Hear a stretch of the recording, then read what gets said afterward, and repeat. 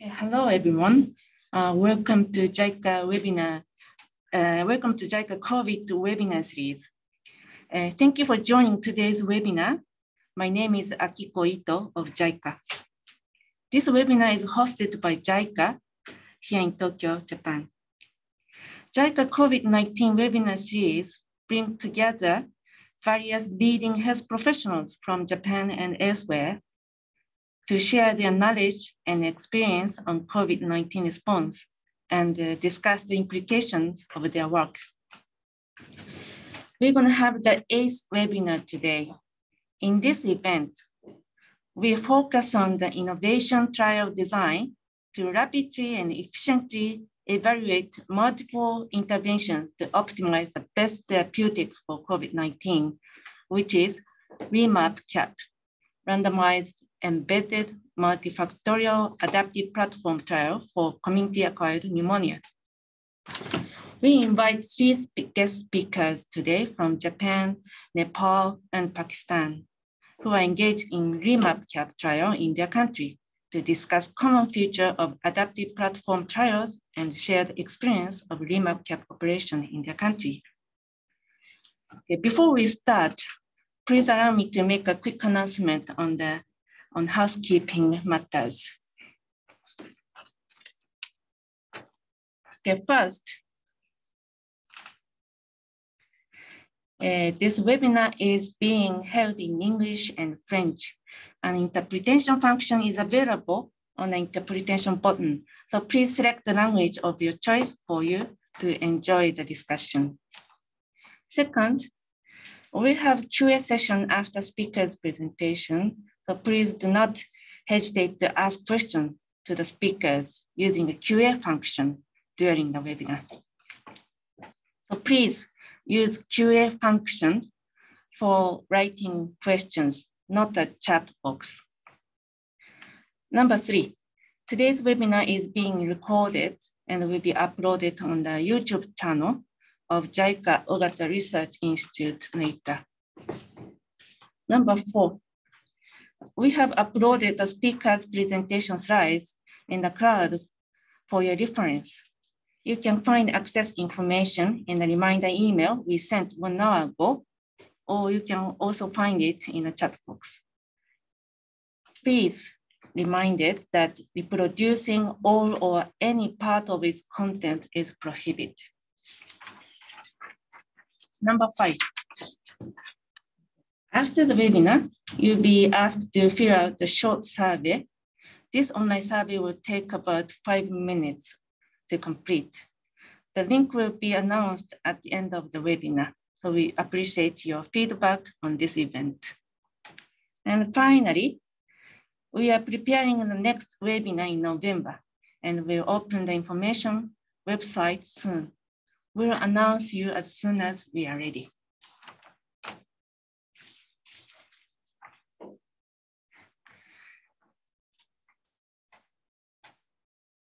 Okay, so again, I would like to welcome all of you to JICA COVID-19 Webinar Series.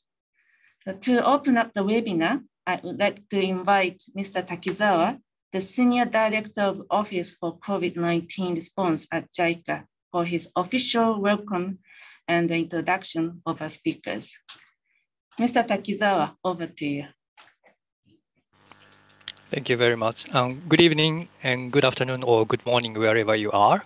And welcome to our webinar series. My name is Ikuo Takizawa. I'm a Senior Director of the Office for COVID-19 Response of JICA.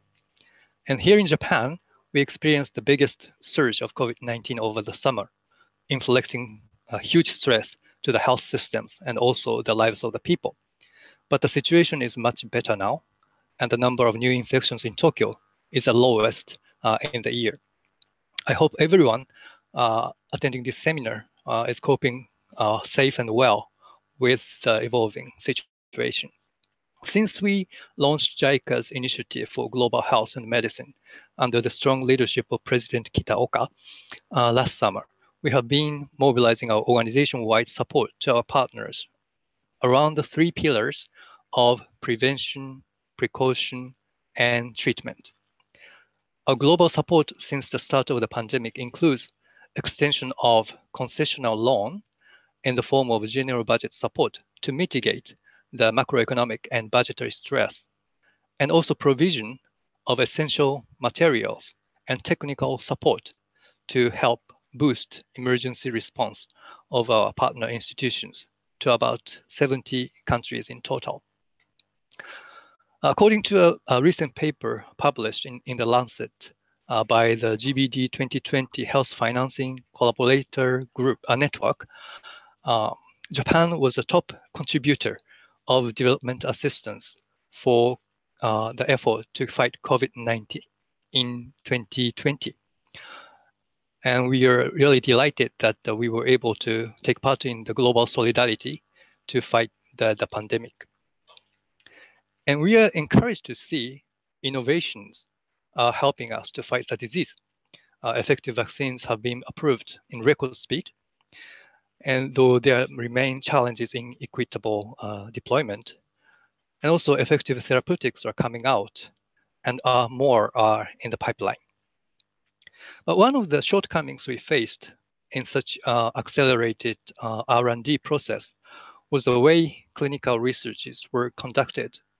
The researchers, in response to the health emergency, of course, rushed to conduct studies to identify the effective therapeutics, often involving repurposed drugs. But many of them had constraints in study design or did not have adequate power to provide clinically meaningful results. And oftentimes we were left wondering whether they were effective or not. Are there better ways of conducting clinical research under the challenge of uncertainty and also unpredictability associated with health emergency? The answer may be the use of adaptive design in clinical research. And today, we will listen to the experts working on the REMAP-CAP, one of the global networks promoting the use of adaptive design in clinical researches, with a focus on the therapeutics for and therapeutic management of community-acquired pneumonia. Without further ado, I would like to present today's excellent speakers. First, we have Dr. Hiroki Saito. He's an associate professor at Department of Emergency and Critical Care Medicine, St. Mariana University School of Medicine, Japan. He's also a member of International Trial Steering Committee of the REMAP-CAP. And also we have Dr. Diptish Aryal. He's a national coordinator for Nepal Intensive Care Research Foundation and Nepal ICU Registry. He's also a principal investigator for REMAP-CAP trial in Nepal. And we also have Dr. Madiha Hashimi. She's a professor and chairperson at Department of Critical Care Medicine, Ziauddin University, Karachi, Pakistan.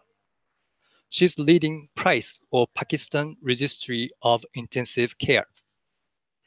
I hope everyone will enjoy today's webinar as much as I do. Thank you very much.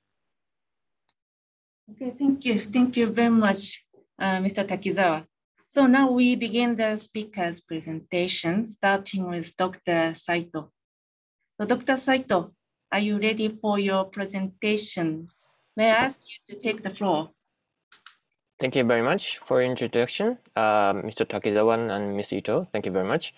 I think Mr. Takizawa's summary was perfect, so I don't have much to say, but I tried to be short so that I think I will have two of the other speakers get enough time to talk. So let me share my screen.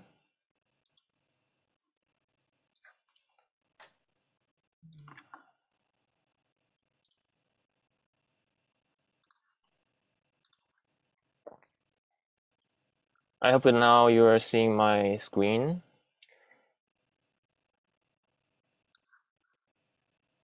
So it is my great pleasure to give a talk today. My name is Hiroki. I'm a Japanese physician currently based in Yokohama, Japan. And today, three of us give us a talk from different perspectives on REMAP-CAP. And I will mainly focus on the background information on clinical trials as a COVID-19 response, and maybe a little bit of what we do in Japan for REMAP-CAP.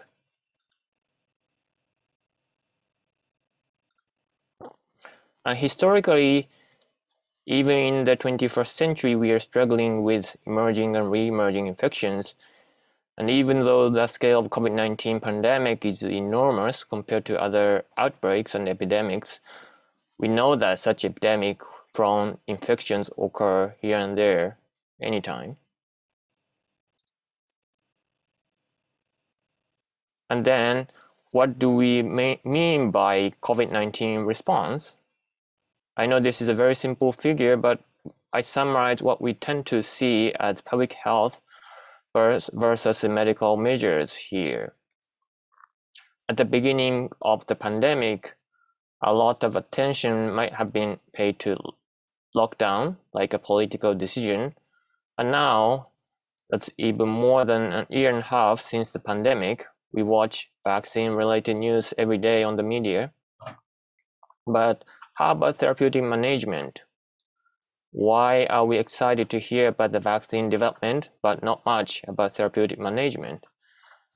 And therapeutic management may include not only R&D, research and development of a new drug, but also optimization of combination therapy of existing drugs.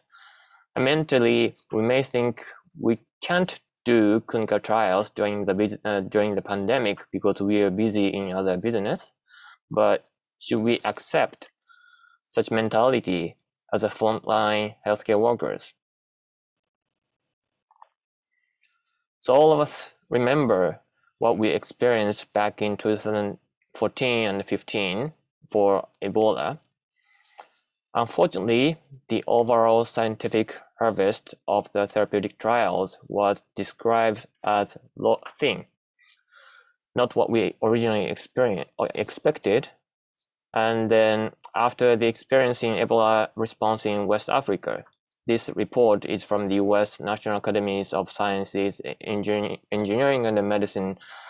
They formed an ad hoc committee, and essentially, as you can see here down the slide, they made multiple recommendations, including the last one, stating randomized trials are the preferable approach, and unless there are compelling reason not to do so, every effort should be made to implement RCTs. So this is a figure to show how many interventional clinical trials are registered for potential COVID-19 drugs globally. And the authors estimate the interventional clinical trials for therapeutic represent only 1/3 of all COVID-19 related trials, including observational studies and vaccine trials, etc. And out of roughly 3,000 trial arms, the authors estimate around 5% of arms could be considered randomized with adequate power, and a quarter of enrolled patients contribute to such adequately powered RCTs. And now, more and more attention is being paid to adaptive platform trials, APT. I will explain about the APT later, but this is from the WHO Living Guideline on COVID-19 Therapeutic Management. They say there's a need for more effective treatments for COVID-19. Also, they pointed out large and international platform trials such as Recovery, WHO Solidarity, REMAP-CAP, and ACTIVE that recruit large numbers of patients in many countries with a pragmatic adaptive design. And they say essentially these platform trials have generated lots of evidence for therapeutic management of COVID-19. So what is APT, Adaptive Platform Trial? This article was published by one of REMAP-CAP ITSC member back in 2015. describing the definition and the characteristics of APTs. APT is defined by the broad goal of finding the best treatment for disease by simultaneously investigating multiple treatment. Essentially, they said platform trials enabled evaluating efficacy of multiple agents in a heterogeneous population. And it tends to be a long term, and also they can handle multiple treatment groups. And also the trial infrastructure may be supported by multiple federal or industrial sponsors or a combination. And even back in 2015, around the Ebola time, there was growing interest in APTs because of the need to rapidly evaluate multiple potential treatments. And also they said the ethical imperative to achieve the best possible outcomes in trial participants.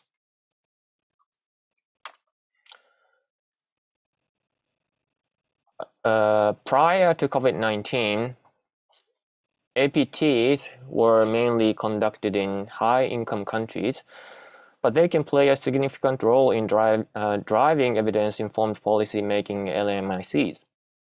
And this article illustrates how APTs can be better utilized to address global health issues, including LMICs. And as you can see here in the figure 1, APTs allow for multiple intervention to be evaluated in a perpetual manner, serial manner. An interim analysis is made periodically, and each intervention is assessed.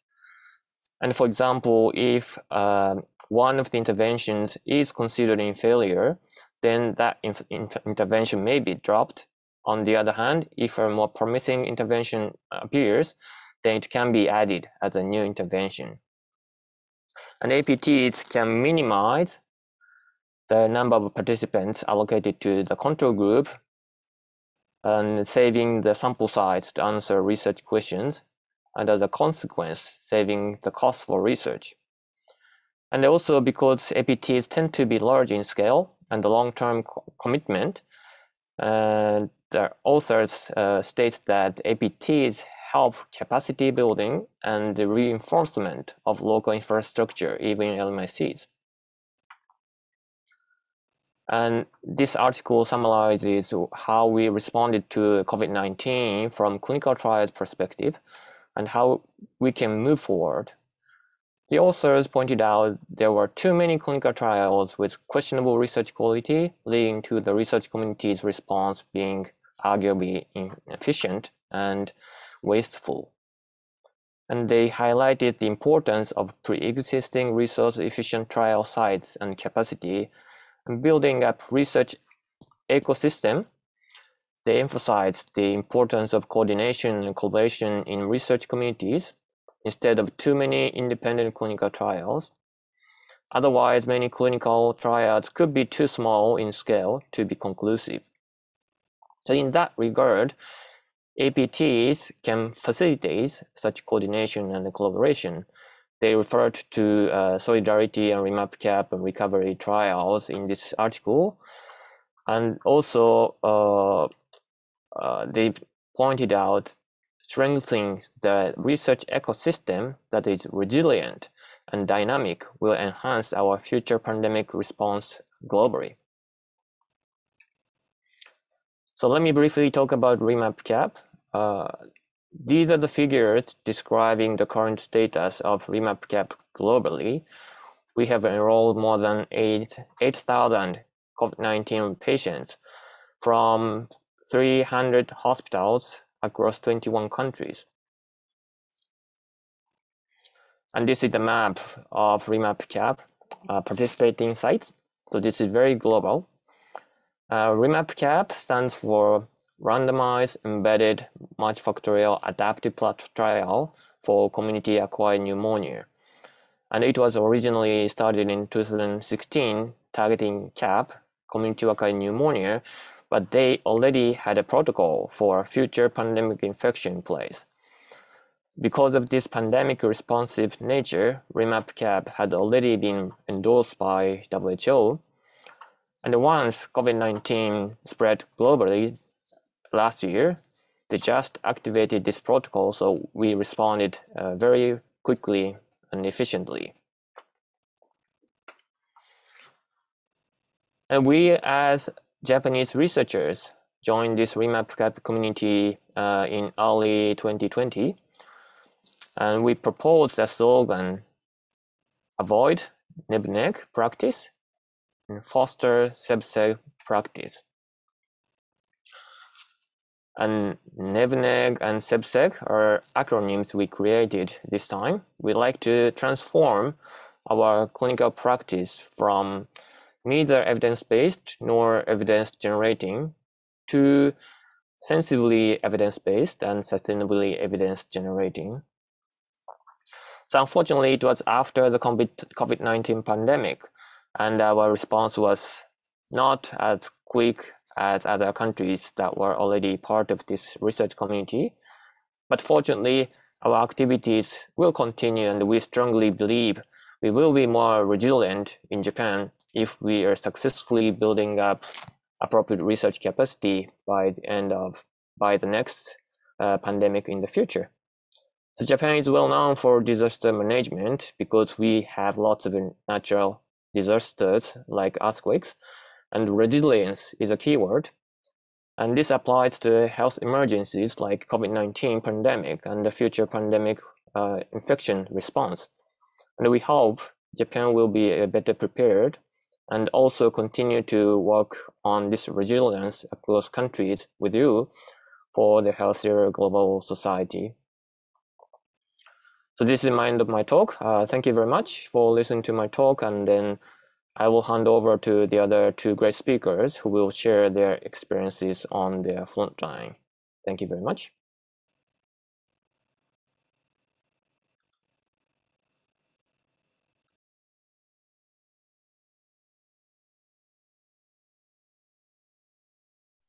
Okay, thank you. Thank you very much, Dr. Saito. So now I'd like to invite Dr. Diptych to share the REMAP implementation experience in Nepal. Okay, Dr. Diptych, may I ask you to take the floor? Yeah. Hello, everyone. Good afternoon. I'm Dr. Diptych. I'm from Nepal, currently working as intensivist and researcher in Kathmandu. And I'm thankful to JICA and all the participants for giving us this opportunity to share our work with all the participants here and JICA team.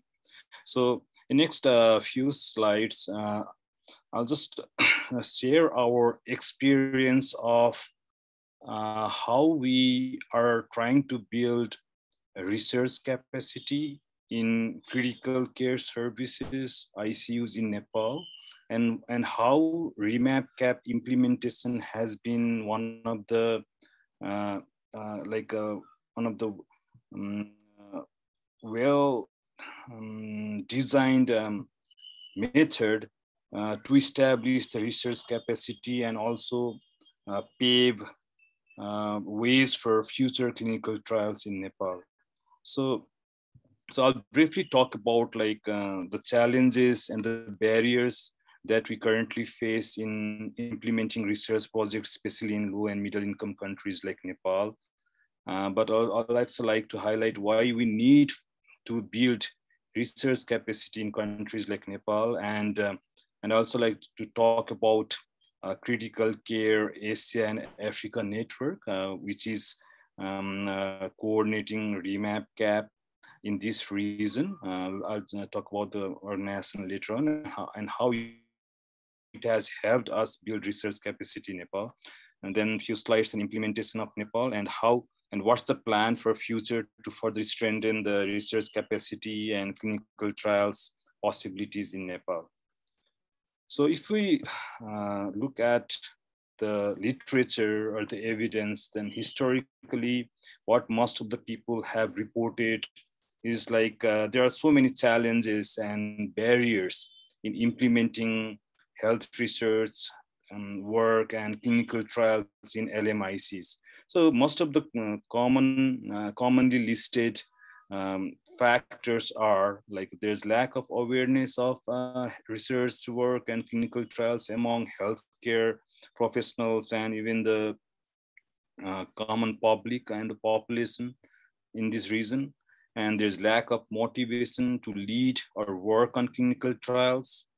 And there's also lack of knowledge and technical skills to undertake trials, because trials are something that needs lots of expertise and lots of training and understanding of the implementation part.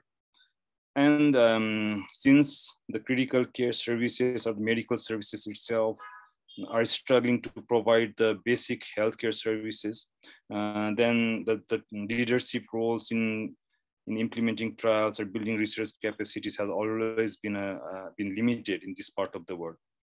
And besides, there are issues with logistics.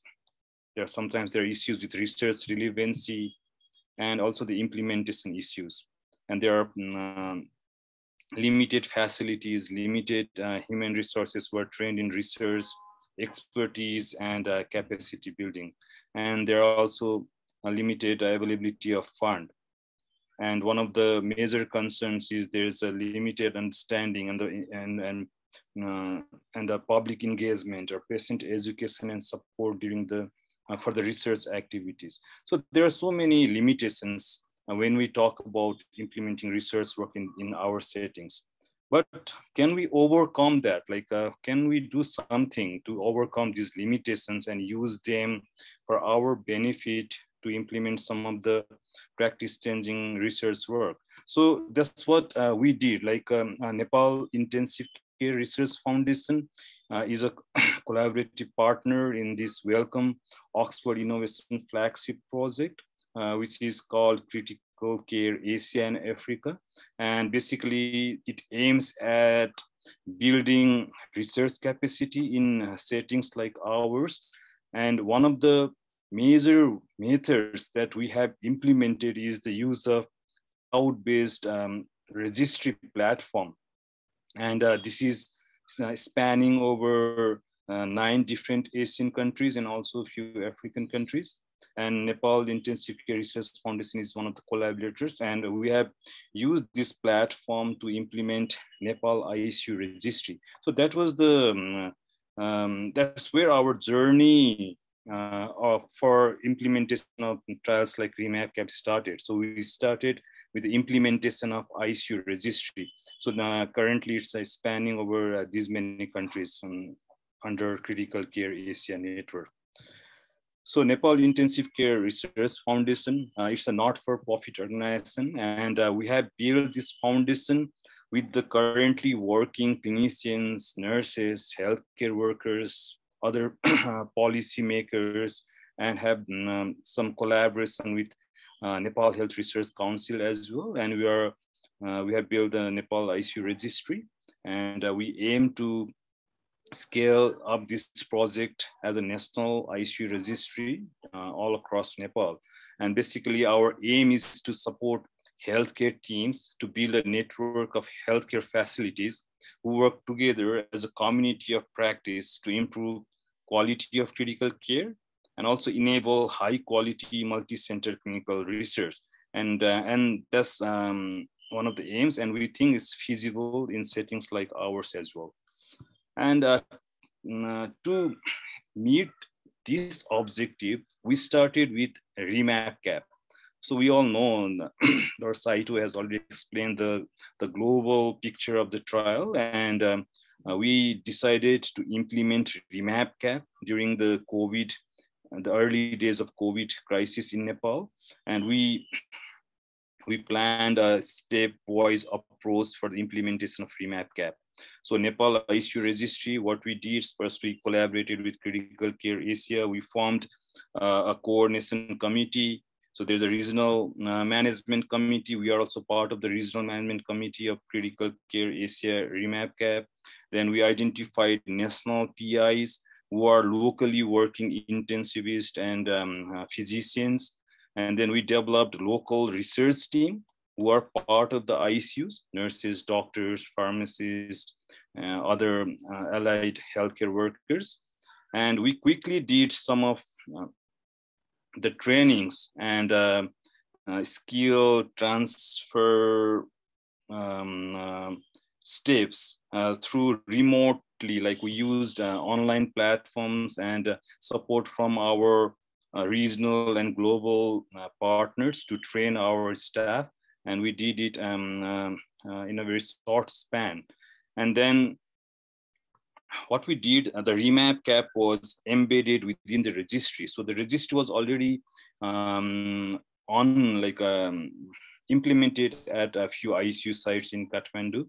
And we adopted the registry platform. We embedded REMAP-CAP within the registry, and that made the implementation quite easier, because as we all know that where we suffer from limited health care human resource, having an additional research team wasn't feasible at that time. So we kind of integrated the clinical team and the research team, and that was where they shared their responsibilities, and they used the platform as a part of their usual clinical practice, the registry platform, and it was used for REMAP as well.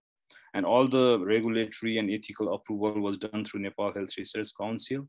And that's where we got approval for 4 sites initially. And then later on, 1 more site was started, that is from outside Kathmandu in Chitwan.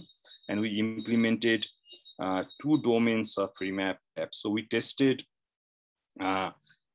anticoagulation domain and vitamin C domain. So there are different domains within REMAP-CAP.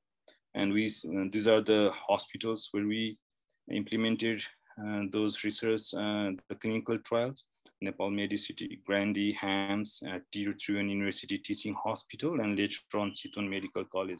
And until now, we have screened more than 2,000 patients, COVID patients, and we have enrolled more than 500 patients to REMAP-CAP, and that's quite a significant contribution from our part of the world.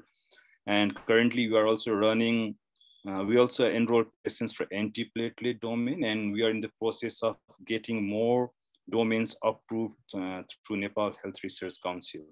So over the last 1 year, so we have been able to develop research capacity, like in the forms of we now have researchers, investigators within our network. There are national coordinators, site investigators, research nurses, data collectors, site coordinators. So there we have kind of been able to develop capacity in terms of human resource and also skills and training.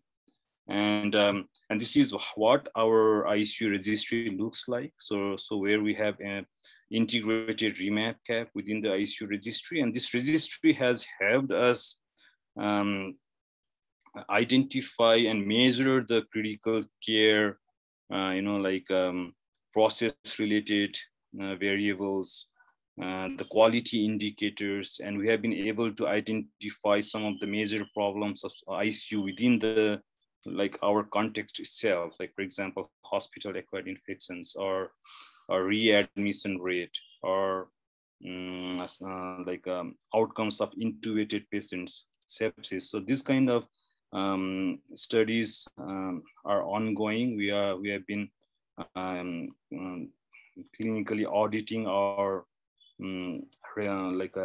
ICU registry database, and it has helped us build find the gaps and build better interventions, and also plan for future research work.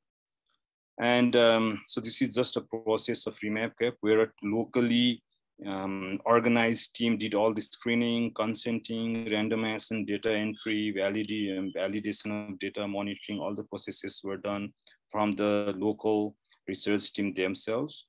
And this has helped us build a team who take the ownership and feel empowered that we are part of the global research work. And we have also identified sustainable methods to make the research projects feasible, sustainable, and also has used the network for global collaboration. So I've already mentioned about these things. So the implementation of the registry and the REMAP-CAP has helped us build the research capacity. And what's next? Like, what do we have in plan for future? So we think that with the availability of ICU registry and the way that we have implemented REMAP-CAP, we do have now high quality data system to deliver, evaluate, and also test like improvement methods in healthcare systems in countries like ours, like Nepal. And we have also published a paper recently where we compared whether the database that we have prepared are valid, and we have measured the quality of the data variables that we capture. So so we can say that the registry that we have implemented in this part of the region is comparable to some of the high-income countries, and can help us build foundations for implementation of further research projects in Nepal and in this region. And we have been able to contribute to generate evidence in a global platform. For example, these are some of the publications from REMAP, which has been practice-changing publications, especially in COVID-19 and anticoagulation. So we feel proud that we have been part of this global project, and with the support of Critical Care Asia and Africa Network, we look forward to collaborating with the global research community and represent low and middle income countries in multicentric trials, not only just as implementation level, but as at planning and coordination committees as well. And Critical Care Asia has given us the platform, and we are proud that we can proudly take the co-ownership of the global multicentric research works, even in settings like ours, where this kind of work was not possible earlier. So the implementation of REMAP-CAP has been a great learning experience for us, and has helped us build foundation for future clinical trials and research projects in Nepal and the region. Thank you. With that, I would like to stop my presentation here. If there are any questions, you can write to me or can ask me here. Thank you. Okay, thank you. Thank you very much, Dr. Diptesh, for the wonderful presentation to share your experience, Nepal experience with us. Okay, so now I'd like to invite Dr. Madiha to share the Pakistan experience on the REMAP-CAP operations. Okay, so Dr. Madiha, are you ready for your presentation? Yes, thank you. So take the floor, please. Hello, I hope you can hear me. Very much. Hello. Yes, thank you. Thank you. Okay. Okay, you can start the presentation. Okay, thank you. So hello everyone in all the time zones. Good morning, good evening, good night. I'm really very grateful to the JICA team for giving me and Diptesh this opportunity to share our experience of being part of an international clinical trial with our limited resources and during a global pandemic.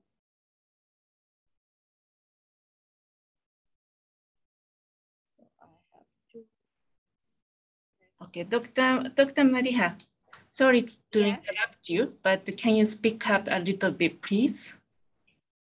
Sorry? Can you speak up a little bit, please? Okay. Yes. And can you see my screen? Yes. Yes, okay, we can. Okay. So I'll try to speak a little bit louder. Yes, so that let is me yeah. first. Okay.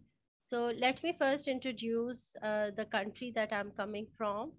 Pakistan is a country of more than 220 million people in South Asia. And in the South Asian region, 8 countries, they formed a geopolitical union, which is known by the name of SAARC, which is South Asian Association for Regional Cooperation. So 8 countries, as you can see on the map, these 8 countries, they comprise 3% of the world area, but 21% of the world population. And unfortunately, 90% of the burden of disease lies in this SAARC region. So you can understand that this is a huge region where the burden of different kinds of diseases is. But unfortunately, when it comes to research output, it is very minimum from this huge region. As Diptesh has previously discussed in detail a few of the reasons why the research output is so low from developing and low middle income countries. So a few of the reasons that I think prevent research from our region is inherent in our culture, as well as we just consider data to be very sacred and secret, and we don't like sharing them. There are very few trained people in our countries, and again, brain drain is a big reason that whoever gets trained leaves the country. Then obviously technological know-how and infrastructure is also very important. But there's another reason why people or clinicians don't engage in research activities is because most of us are always fighting. As you can see in this paper, when it comes to critical care, the bed capacity in Asia is very limited. It is only 3.6 as compared to 12 ICU beds per 100,000 population in high income countries. And unfortunately, in Pakistan, the number of critical care beds available is is the least in from the region as well. So only zero point 0.7 critical care beds are available to treat critically ill patients, and the number of clinicians who are trained in critical care is even less. So there is only 12% of intensive care units in Pakistan have people who are trained in intensive care. So one intensivist for 82 ICU beds. So those handful of clinicians who are trained to look after critically ill patients do not find any time to engage in research activities. So we are very lucky that a handful of clinicians from South Asia, from Sri Lanka, basically, they attempted to improve the research infrastructure in South Asia. So these two people, they worked on an intensive care registry in Sri Lanka. And later on, it was implemented in Pakistan. And very fortunately, Wellcome Trust is now funding the Crit Care Asia project, as Diptesh has earlier told you about. So their work package 1 basically consists of implementing registries in the South Asian region. So as you can see that in South Asia, there are, I'm really sorry about my slides are not working very properly. So in out of the 8 countries in the South Asian region, 6 countries now have a critical care registry. So you have seen Diptesh tell you about the registry in Nepal. So we have a similar registry in Pakistan as well, which was set up late in 2017. And now in a span of few years, the registry has grown up. We have more than 70 intensive care ICUs from across the country on the registry, and comprising more than 1,000 beds. So because of this infrastructure in the region during the pandemic, CritCare Asia was able to respond. There is an organization known as ISARIC, which is International Severe Acute Respiratory and Emerging Infections Consortium. So ISARIC, in collaboration with WHO, put out an R&D clinical characterization protocol. So not only data was collected about COVID patients from high income countries, but even the South Asian region has contributed more than 9,000 patients in intensive care units admitted with COVID during the pandemic so far. So the registry, the CCA, is also contributing to another global database known as Logic. And then, as this REMAP-CAP was introduced, it was CCA and the contributing, collaborating countries were able to set up REMAP-CAP as well. So this is a big achievement. As Diptesh has already told his story, I'm just going to share a bit of my story of how this international adaptive platform trial was introduced in Pakistan. So a big barrier to doing clinical trials in everywhere actually is getting the ethics approval. Especially during a pandemic, getting ethical approval becomes the biggest barrier. So with the help of this registry data that we were already collecting, we applied for ethical approval, and we convinced the National Bioethics Committee that an expedited review needs to be done in during the COVID pandemic. And luckily, our study was the first study that was appraised by the National Bioethics Committee. And when it was time to get ethical approval for REMAP-CAP, we got a very quick response, and this biggest barrier was overcome very nicely. Then the second step was to establish a research collaboration agreement between the Monash University. Again, this was a new thing for the university that I work in. There were many questions, there were many apprehensions, but everything was sorted with patience, with support, collaboration, and now we have our research collaboration agreements not only between Ziauddin and Monash, but between Ziauddin University, where I work, and 5 other sites within Pakistan. So as Diptesh has already told you, that we utilize the existing registry, which is operational in South Asian countries. So PRICE is the name of the Pakistan Registry of Intensive Care, and the REMAP-CAP data collection CRFs were embedded within this registry.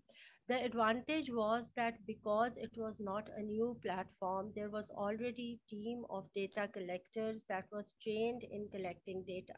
So in an intensive care unit, if somebody is familiar with the variables, it is not difficult to collect data for a particular trial. So already trained people started collecting data for REMAP using the same platform.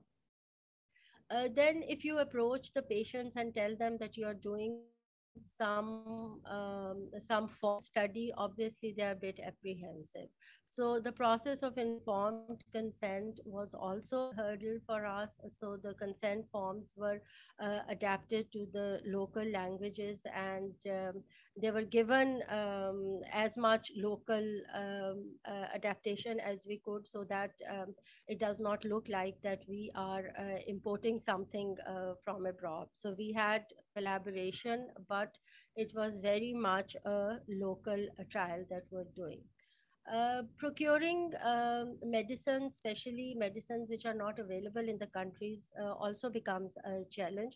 Vitamin C is a very commonly used medicine, but the intravenous formulation was not readily available.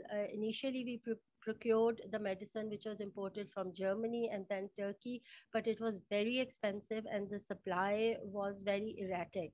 Then luckily a local pharmaceutical company started formulating the vitamin C, and since then we have had very little problem with the supply chain. So Ziauddin University has 3 campuses, and the trial was introduced in 2 of those campuses, but we wanted to expand and enroll other sites. So meeting regularly with clinicians who were trained and aware of the importance of research, especially trying to find out therapies that might help patients, and also finding evidence to avoid therapies that might harm the patients. Because in countries like ours, where the regulations are not very strict, availability of medicines is usually not a problem. The access of medicine to patients, so every patient then wants any medicine that has been mentioned to be used in their treatment. So both ways, finding therapies that work and also finding evidence for therapies that do not work in COVID was very important. So a few of the hospitals that were receiving the highest number of COVID patients became part of REMAP-CAP. Diptesh has already told you in detail how the training and the administration for REMAP-CAP works. So we have very strict clinical monitoring plan, which is implemented by the international trials team and then the regional management committee, and then it goes down to the site levels. So everybody makes sure that the data collected is of good quality. So far in Pakistan, we have 5 sites and we have enrolled 450 patients in various domains. And ivermectin happens to be the domain where only Pakistan has started enrolling patients. So after this, after nearly more than a year of being part of REMAP-CAP, the experience gained is huge. So the lessons learned maybe are to invest in research infrastructure where the burden of disease is. As everybody is aware, most of research that comes out is in high income countries, and many a times it is not applicable to low middle income countries where the burden of disease is. So my request to the JICA team and anybody else listening to this webinar is that they need to invest in research infrastructure in countries and regions where the burden of disease is, and developing collaborations is also very important, and these collaborations cannot be made during an emergency situation, a disaster, or a pandemic. So existing collaborations when things are quiet are very important. So Pakistan is a small country, not in population, but otherwise it's a small country, but developing collaborations with CCAA as ISARIC and the REMAP team, it really helped us being part of this international trial. The other thing I would suggest is local engagement of clinicians. As I've told you that the number of clinicians who are trained in critical care is very, very limited. So we have to develop opportunities, not only in terms of programs like master's programs, PhD programs, fellowships, to incentivize, to encourage doctors and physicians who are only involved in clinical work to see value in research as well. And last but not the least, efforts at individual level are obviously bearing fruit, but we need to involve ministries and national health systems and WHO, because unless such activities are validated and there is a buy-in from higher authorities, it usually is not sustainable. So this is just my limited experience that I have gained doing REMAP-CAP through the platform of CCA. So thank you very much.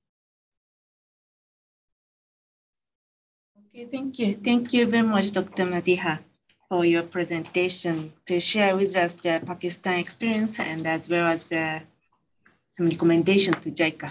Thank you. Okay, so thank you. Thank you very much for our speakers for your presentations. Now we'll move on the QA session. Thank you very much for many questions. through QA function, as well as the one we received prior to the webinar. So now I'd like to invite Dr. Isono, who is a JICA Senior Advisor in Health, to moderate the QA session. Okay, Dr. Isono will pick up and summarize your questions and ask the speakers on our behalf. So please note that we may not be able to ask all of your questions due to limited time, but we try to take up as much as possible until time allows. Okay, so Dr. Isono, so please take the floor for the Q&A session. Thank you very much, and good evening, everybody. And thank you very much for your very active participation to this webinar. And we already received so many questions. So I'd like to pick up some of them. And at first, I'd like to say thanks so much for all three doctors, Dr. Saito, Diptish, and Madiha, for your excellent presentation. I think your explanation is very fine to understand for everybody.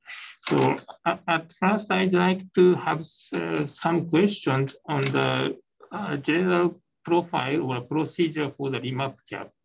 So these are the questions to Dr. Saito. What is the procedure to participate in this REMAP-CAP? So if somebody or some hospitals wants to join to this REMAP-CAP, so to where should they apply? And are there any criteria to apply? Thank you very much for your question. First of all, so it depends on the country whether the country participates in REMAP-CAP or not, because REMAP-CAP is supposed to have a regional management committee, meaning one country or one region should have a body of organization. So like REMAP-CAP in Japan has the office for REMAP-CAP Japan. So each country participating in REMAP-CAP should have such a body. So if your country has already participated in REMAP-CAP, I would suggest you could approach such a regional management committee. If the country hasn't participated in REMAP-CAP, I think we can definitely talk personally, I guess. But we are actually trying to explore what we can do after this webinar with JICA.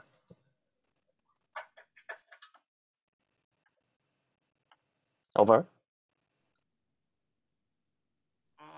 You mentioned that the REMAP-CAP should be applied by country, not by a hospital. So what kind of institution or organization can be the body for the application to represent the countries? Oh, no, each facility can participate in REMAP-CAP. What I mean is that REMAP-CAP, by, can I say, like a organization structure, we are supposed to have each country participating in REMAP-CAP is supposed to have, there is supposed to be a one regional management committee organized by local expertise. So we can approach those people representing each country. I'm very sorry, but so one hospital can apply to REMAP-CAP. So then after receiving the application, you will manage this kind of platform in each country. Is this right? Yes, so let me just be very simple. For example, in Japan, we discussed with one of the ITSC members, International Trial Steering Committee members, once the pandemic, happened, and then we decided to participate in this REMAP-CAP community, and then we organized REMAP-CAP Japan Regional Management Committee by ourselves. Then now we are trying to accept all the inquiries from any Japanese facilities within Japan. So the same idea applies to other countries as well. So even one hospital can participate in REMAP-CAP, but technically that country is to formulate a team of REMAP-CAP members within that country. I don't know if I answered your questions properly.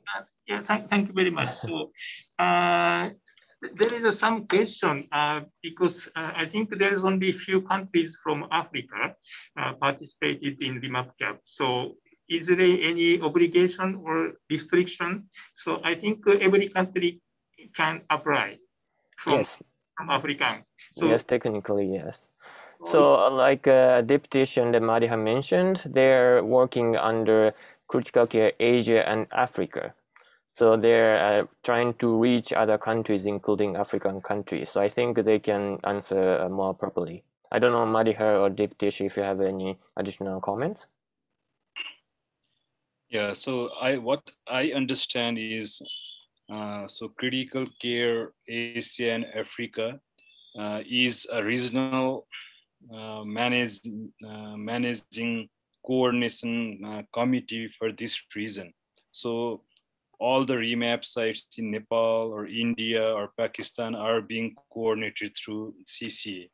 So I think the same can be done through CCA Africa for African countries, but that's just my opinion. I think there are other people in the committee who can discuss and get back to this question in detail later on.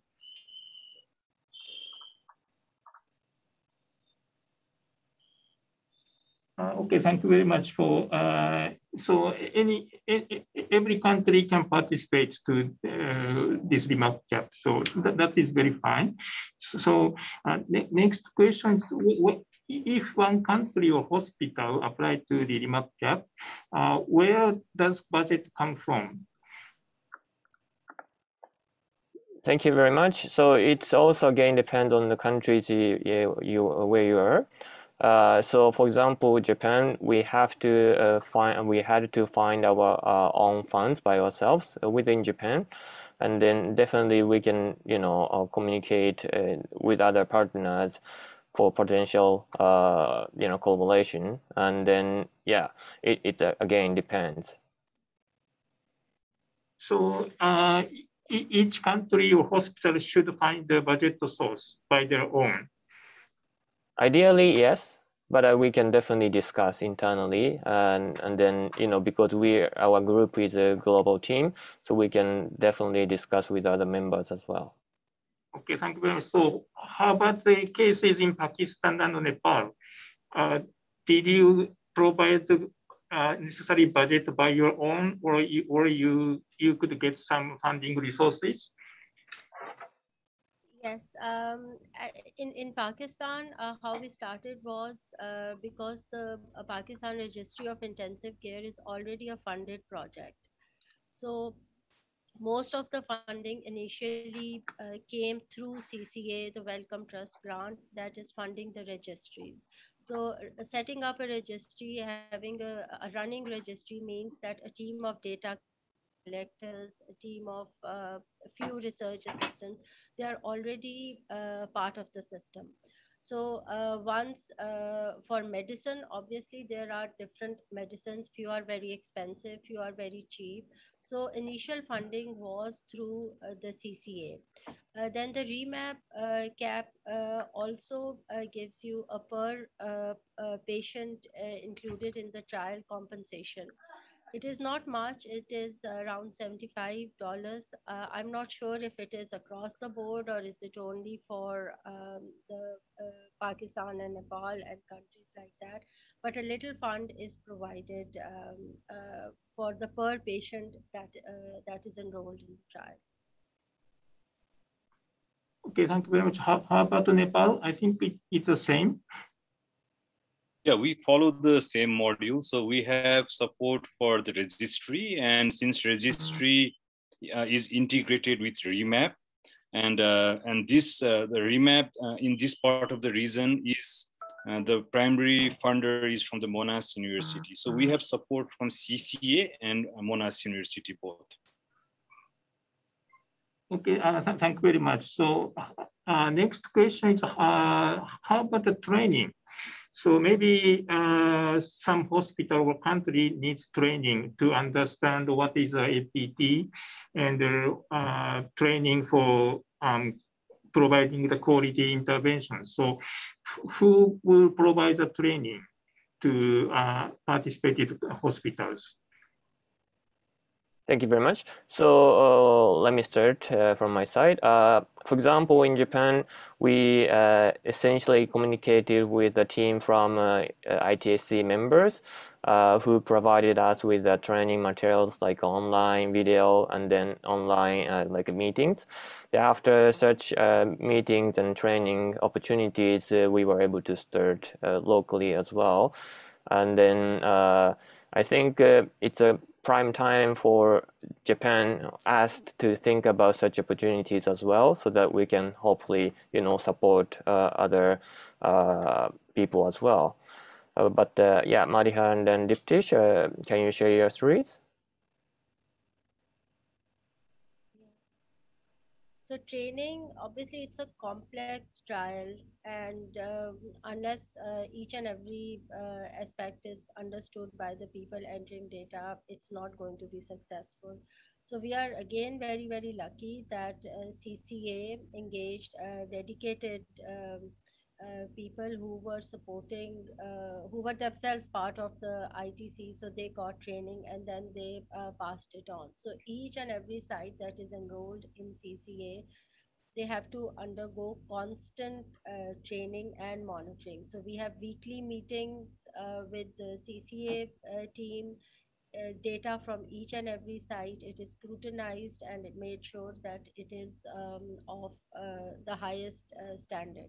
So trainings are ongoing. The training starts from data collectors to the people who enter it in the registries. Then there are people who monitor, who screening, the informed consent. So it's a constant ongoing process, which is in our region, it is supported through CCA. Thank you. So how about Nepal? Yes, so we have built site-specific coordinators. We have national coordinator, and they coordinate with a regional coordinator of REMAP-CAP. And we have a set up training materials, which they have to complete compulsorily before the site is enrolled. So we have a set structure and material for the training, which is basically coordinated through CCA. And there's major roles and responsibilities of the national coordinators as well.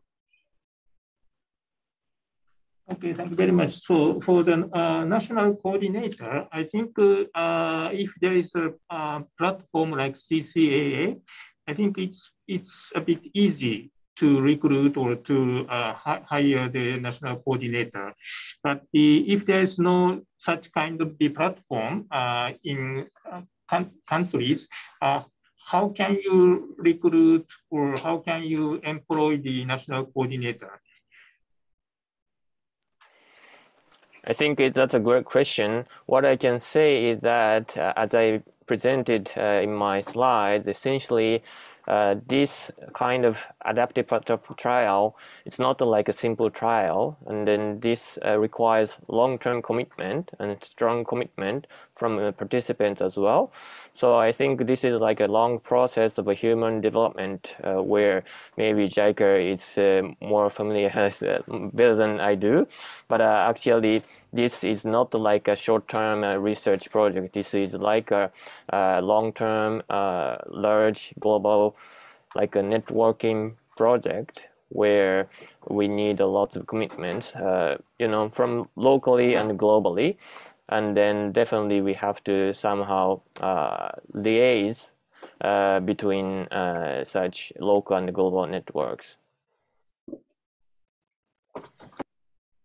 Okay, thank you very much. So next question is regarding the intervention. So how can you select the intervention to each country? So I think there's many kind of the intervention like medicine A, medicine B, or medicine C. So how can you select intervention in your own country? Is there any rule? Dr. Shimada, maybe you can answer better than I do. Yeah, so let me explain. Okay, go ahead, Madhya.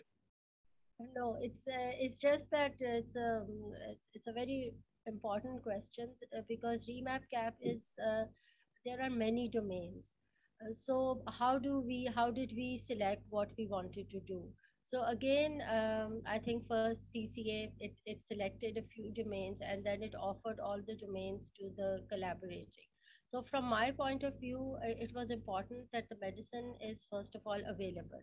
So there are many medicines, therapies being explored that are not available in the country. So obviously, this was my first time doing the clinical trial, so I did not want to get involved in procuring the medicine. So we initially selected vitamin C, anticoagulation, antiplatelet, statins, and ivermectin. So these are the medicines that are available. Then you have to keep in mind the cost as well, because obviously our infrastructure is being looked after through the registry fund, but if the medicine is very costly, obviously we cannot afford that.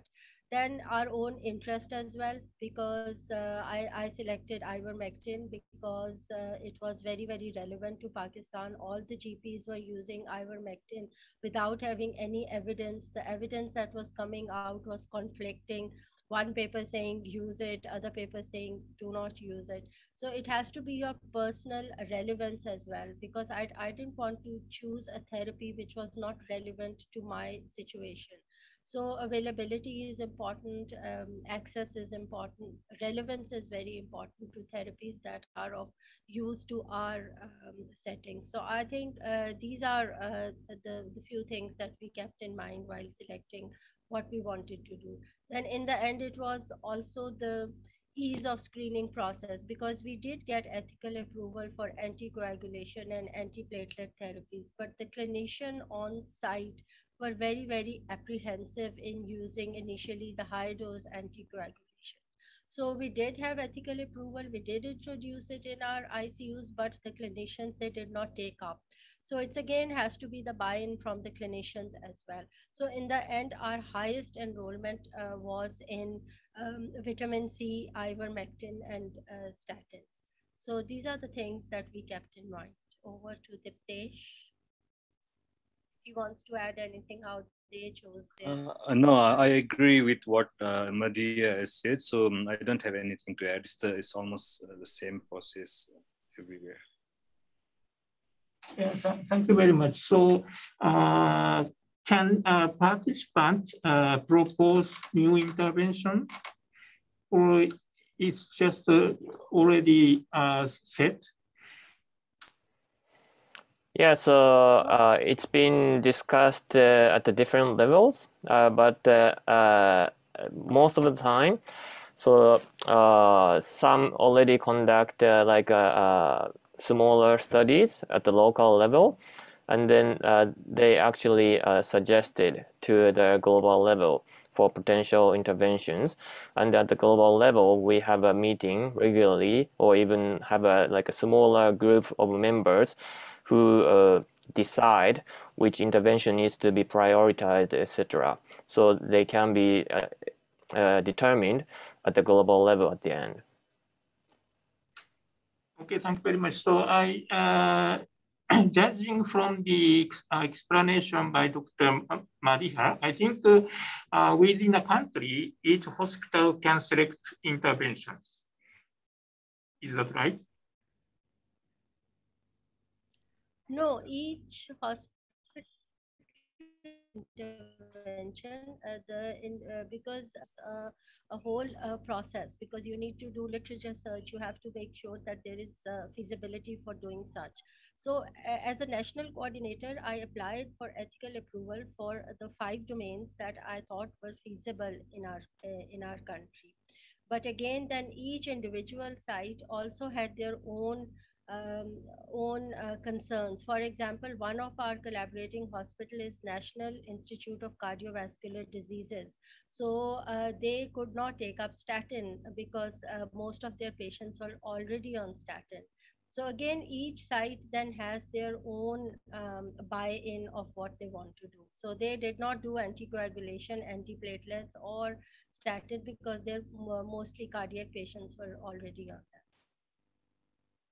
Okay, thank you very much. So I think in Pakistan and Nepal, both countries are based on the CCAA.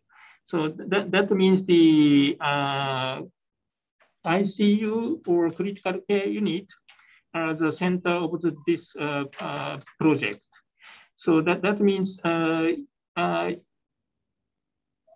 mostly the patient in the severe cases. Is that right? So then how can you try provide a clinical trial for mild or moderate cases outside the ICU? You could involve all the hospital. So that's how where we need more resources to develop more. So this is just a pilot project because the registry was already in place, and it was expanded to before ICU as well, because in COVID patients, they were mostly admitted to isolation wards. So again, a very well defined area. So we did expand the registry out of intensive care unit to the isolation wards where moderately severe COVID patients were admitted. But obviously the highest number are from ICUs where the registries are already established. So we have to build more, we need more resources, more infrastructures, and as the registry expands to all areas, then it will be easy to do trials. So this is just like a snapshot that this can be done if basic infrastructure is there. You can scale it up in need in a pandemic, epidemic, disaster. It can be scaled up. But if nothing exists, then obviously you can't do anything. So the next step is to have this registry go outside ICU as well, where to emergency units, for example. So because my area of interest is intensive care, so I have put my resources to develop, to set up this registry in intensive care. But if there is a clinician who wants to invest time, or somebody wants to invest in that clinician in an emergency department, that's another place where registries are needed, trauma registries are needed, other registries are needed. So it is really basically where money is invested. Thank you very much. So how about Nepal? Yeah, so until now, the REMAP, the eligible patients are from ICU only. And so all the patients who are admitted in ICU, either moderate or severely ill patients, they are eligible for REMAP enrollment. So we haven't started REMAP-CAP outside ICU, but there are opportunities and possibilities to expand to non-critical areas as well, as Madhya said.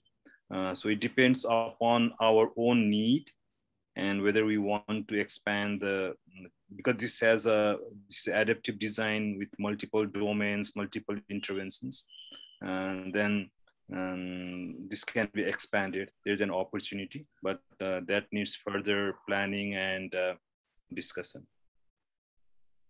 Yeah, thank you very much. So next question is posed to Nepal and Pakistan. So what are the advantages for you to participate in this kind of clinical trial, REMAP-CAP?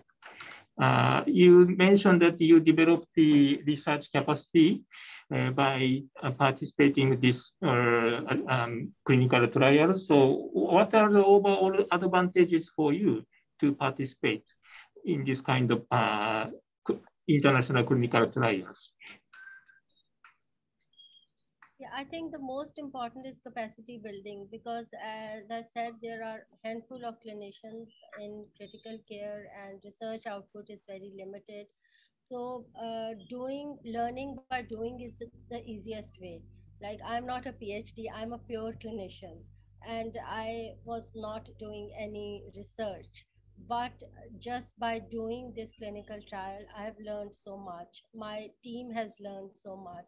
And within a span of a year, now we are getting doctors, fresh graduates, who are showing interest in doing a full research fellowship. So we have two doctors who are who have opted not to do residency in a clinical specialty, but to do their a dedicated research job. So which is very exciting, because I don't know anybody before this, a doctor who was prepared to give up clinical work and work in research. It's very common in high income countries, in Western countries, but in our it was not it is not very common to have doctors work in research capacity only. So building capacity is the single most important thing that has come out of it. And the other thing is that we don't get answers to questions that are relevant to us, to LMICs, because they're not important. So high income countries, they do research, they get answers, they generate hypotheses, they get answers to questions that are very relevant to them. Sometimes those questions are not relevant to us at all. Our needs are very different. So our needs are maybe simpler even, which are not important to very advanced research things. So in doing this, I can relate to it, because these therapies, vitamin C, ivermectin, these are not expensive therapies. They are readily available in Pakistan, and I would get answers from my population, because the populations also differ. So maybe the research done in high income countries, the questions are relevant to them, the answers are relevant to them. But those answers, my population may not be answering those questions. So if in future we have more clinical trials in which the population is also ours, the drugs are also those that are relevant to us, obviously we'll be doing evidence-based medicine as well. So far, we just import the evidence and apply it on our population. Thank you very much. For how about Nepal? Yeah, I'd just like to add one more thing there. So when we participate in this kind of trials, like for example, REMAP-CAP, there was an anticoagulation domain, right? So which tested usual dose versus therapeutic anticoagulation. And it was published in New England, where it showed that in severely ill ICU patients, COVID patients, therapeutic anticoagulation didn't help. And the physicians, the usual practice was to give therapeutic anticoagulation to all the patients. And after this publication, many physicians locally has changed, like the findings of the research has been translated into the clinical practice, and that has helped us address the resource utilization and issue as well. And in settings like ours, when we do clinical trials, not only the trial itself, but the quality of care of services that is provided in the hospitals directly or indirectly get better, because people, they tend to follow certain protocols and principles, and that has helped us. And then we go on to identify other gaps which are relevant to our context, and then we can ourselves generate new hypotheses, new research projects to address our problems locally. So this has been some of the advantages of participating in REMAP. Okay, thank you very much. So you mentioned that the participating in this kind of research can work to improve the research capacity, but also to work to improve the clinical practice as well. I think it's a very good.